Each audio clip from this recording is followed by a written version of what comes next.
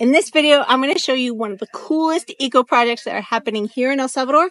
And it's from, not a Salvadoran, but a gringo that is transplanted here and is trying to make the best and raise the country all that he can. Let's go check it out.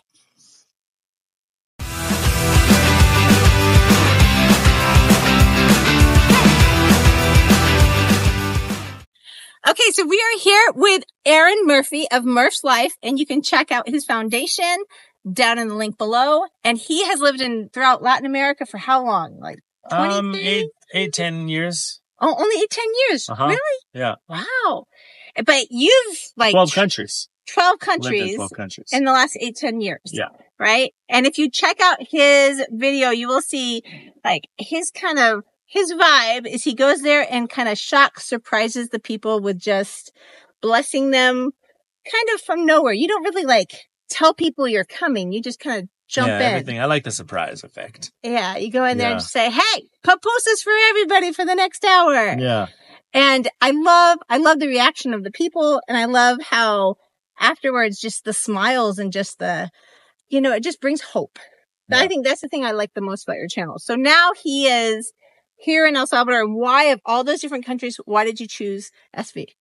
I like El Salvador because, one, I have a 2-year-old daughter. So for me, the biggest thing is security. I've lived in Brazil, I've lived in Mexico, Ecuador, and just those 3 countries, I've seen dead people.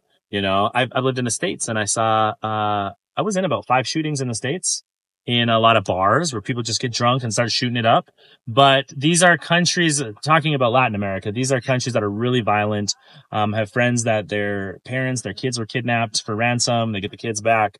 And now that I have a child, I want to live in a place that I don't have to worry about my daughter or my wife taking my kid to school. Like, I don't have a bulletproof vehicle. I don't have, that's the number one. Number 2 is I love how El Salvador is a few hour flight to the States to go visit family. It's no different than someone living in California and then their other family living in Nashville.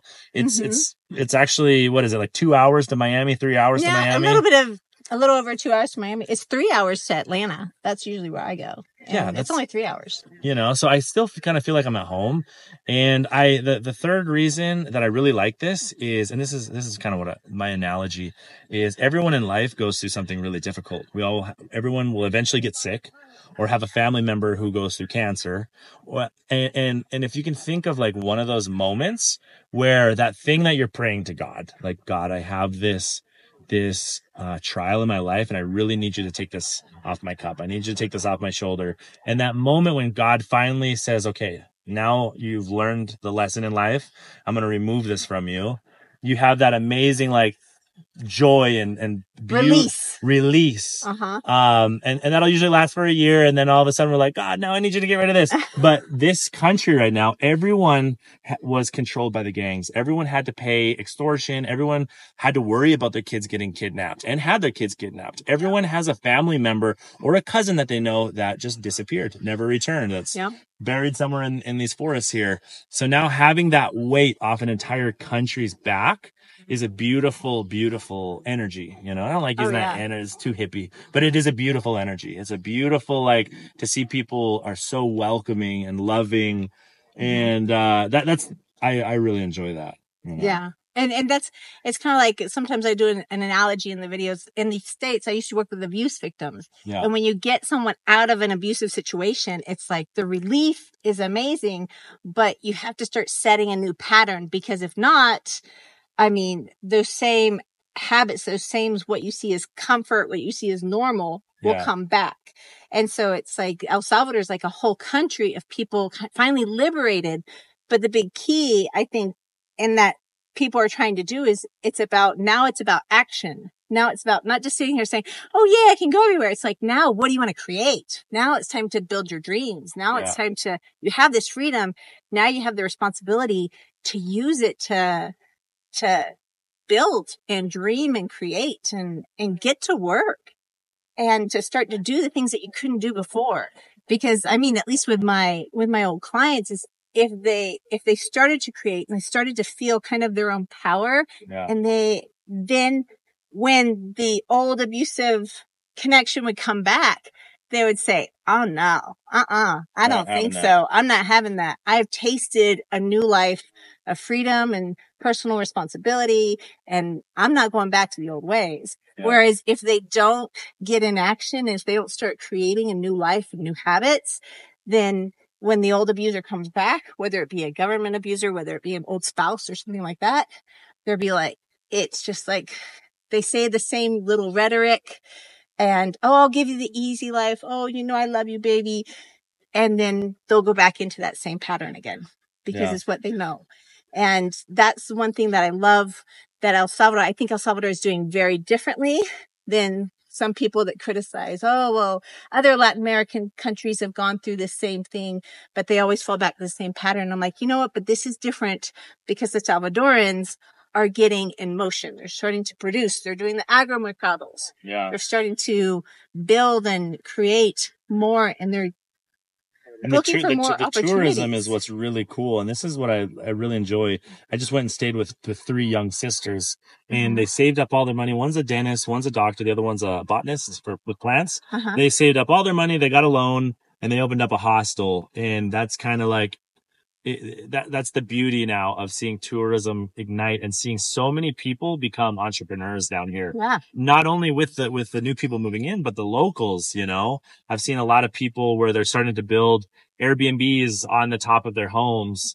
And it's really, really cool. And it's creating kind of that culture, and people are really becoming empowered to where when there's always a pendulum shift in all economies and all governments, I think the people will be ready and say, okay, no more of, you know. Because it's the opportunity. The tourism has created that opportunity where they're like, okay, I think I can dream. I'm going to try. I'm going to try this new dream. Yeah. And whereas in the past, risk never paid off. Share exactly about all these new opportunities. What new opportunities are you giving here in this little project that you are creating here for the locals? This right here is, basically, we're starting a microeconomy. This is a place that is very poor. People have been used to making $75 bi-weekly. So now what we're doing is we're coming in here and we're paying minimum wage, which is already changing a lot of their lives as we're building this. So the whole idea of this is we have a school across that's under construction. So they're going to get a quality education. We're going to get money from this restaurant and hotel, store, greenhouse. We have, and then soon we'll have a dentist and a doctor's office. So all of this money that comes in, kind of all over the place, left that we're doing here. We have about 5 businesses on here that's in this microeconomy, and all of the people here are going to become entrepreneurs. So we're going to have a pay scale. Look, if we hit this 10,000, 50,000, 100,000, it's going to go up to 25%. So the whole, and I've done this before in Mexico. I've done it in Ecuador. We've taken families who once made $5 a day, and I've helped families to make up to $2,000 to $5,000 a month. Latinos. And this is, you know, so now how can we do this for an entire community? First off, we educate the kids. We give them a great education. You stay here, you eat here, you can literally see the school on the other side, and you know that it's going towards quality. The kids are going to learn English. It's almost like they're going to have the same opportunity that a rich family puts their kids in a private school. Yeah. It might not be that level of an education, but that's the idea. The second thing is now everyone gets profit share. So we want to be able to see. That is what El Salvador needs. Some profit share, some equity. And everyone here, from the gardener to the woman washing your clothes to the management, they all are going to get an equal profit share as long as you are working as if you're an owner. That's kind of our thing here. If you want to work for a company, go work for another farm. But if you treat this as if it's your own, you're the owner, then this is the place that you can stay. So the idea is, how can we take our 100 employees? Right now we have 138. How can we take 138 employees that live on dirt floors, metal shacks, and teach them how to build their beautiful brick home and rental units on top for more tourism, for backpackers? You know, how can we have them send their kids to a good university after a school? Their kids will learn English, and now they can get paid. You know, people who speak English or Latinos, we're paying up to $1,000 a month. You know, so it creates a huge change. Now we're getting ready to build a doctor and dentist office. So now you can come here. In the States, it's expensive. You know, it can cost $20,000. You come here, get all your teeth fixed, let's say $5,000 to $7,000. You can stay in a 5-star resort, beautiful place, organic juices, organic soups, get all your teeth fixed, get all your blood work done, see if you don't have any cancer or AIDS or anything like that. Yeah. And knowing at the same time, you're supporting the local economy, the school, and our 6 women's shelters that we have for South America. So that's the purpose of this. microeconomy. Because it's like some people say like, oh, well, how is this different from colonization? Is because colonization is, like you said, working for a company and you just get your pay and that's it. But this isn't colonization.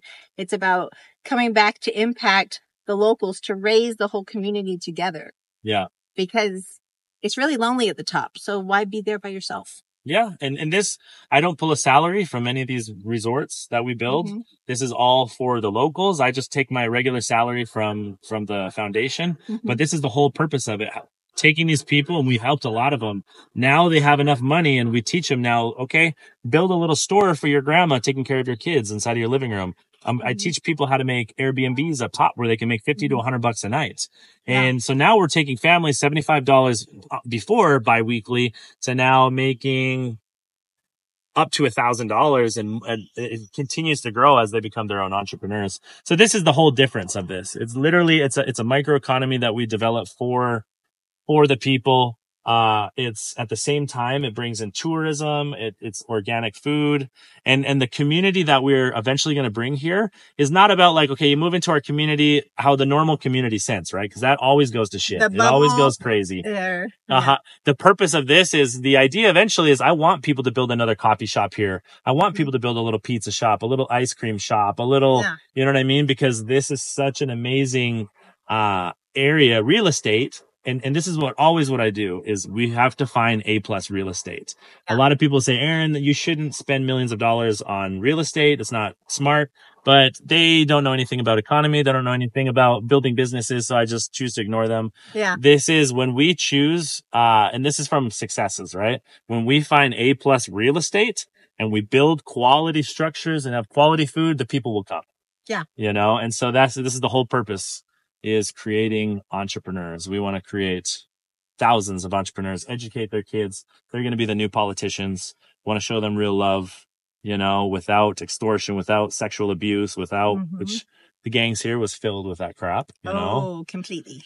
Yep. So that's the idea of this. That's awesome. Yeah. Okay, cool. Well, thank you so much for showing us your little Eden that you have growing here. And if you are thinking about coming down to El Salvador, would like to come to Aaron's place, or would like to come see what possibilities El Salvador might have in your future, check out livinglikealocal.com down below, and we will explore your dreams and what you're thinking about for your future. Hi, I'm Jenny, shining my light so you can shine yours. See you next time.